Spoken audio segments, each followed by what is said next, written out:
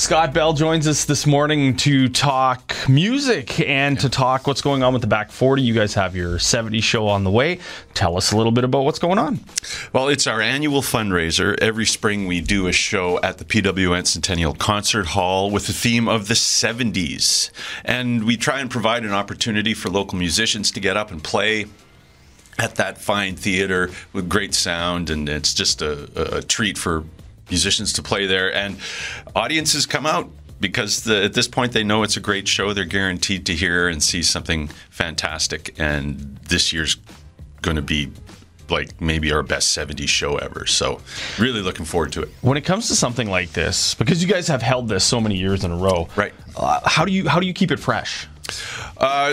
With the local musicians we invite, we try and, instead of having the exact same acts play every year, because there's such an amazing local music scene, there's lots of bands, lots of singers and performers, more so than ever right now, which is fantastic. We try and, give lots of different performers opportunities, and also encourage people to cover artists that maybe haven't been done before. Certainly there's popular 70's bands that people are just happy to see. They'd come back to see them every year, but also to try some new things as well. So that's kind of represents what this year's show is about. It's going to be a lot of fun. Now, obviously, you're a part of this. You get up on stage and you perform. When it comes to 70's music, what are some of the influences? Who are some of the bigger names that you draw from to, I don't know, like take on what you do on stage as well? Right. Well, the first album I ever bought was Queen's Greatest Hits. So Queen has a huge impact on me. It kind of represented the first album I bought that was my music. I grew up listening to my parents' music, which was a lot of 70's country.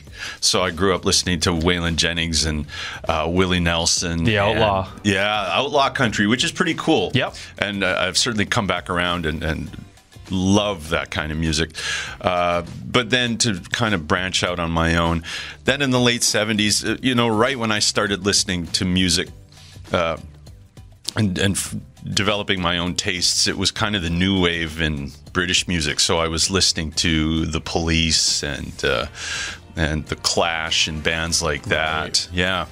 But since then, my taste in 70's music has broadened to a lot of bands, Led Zeppelin and Van Morrison and David Bowie, and just a wide variety of music. There's so much great music out there.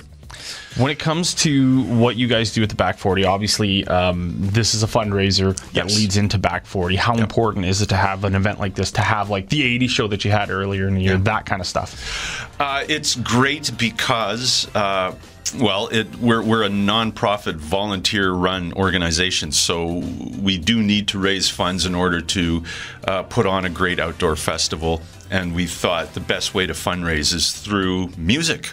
So we put on these concerts. I think it's important, again, because it gives the public an opportunity to go see a live show, and it gives local performers an opportunity to get up there and pay tribute to some artists that are very important to them, and just to get up and play. It really is. If you're a local musician, it's a privilege to play at the PWNs. It's a great theater, kind of a prestigious thing to be able to play there. So, and they're opening up so much more, bringing in Wednesday night concerts, right? Like all that kind of stuff, which is an incredible thing and works well for what you as a local musician kind of asks of the public. Absolutely. The opportunities that exist now for people to play live is tremendous, and I do appreciate the City of Winkler's support with the Wednesday night concerts, and this the Back 40 kind of, that's always been our mandate, to help promote and support local music. It's coming up on the 22nd. That's next Saturday, not this Saturday. That's right. Your tickets. Where can we get those? You can get them at winklerconcerthall.ca online through their ticketing system, or if you want to pick them up in person, you could go to the Meridian Center. There's a ticket office there as well. There you go. Scott, thanks so much for doing this, and I can't wait to see what you're dressing up as and who you're going to be performing coming up next week. Awesome. Thank you.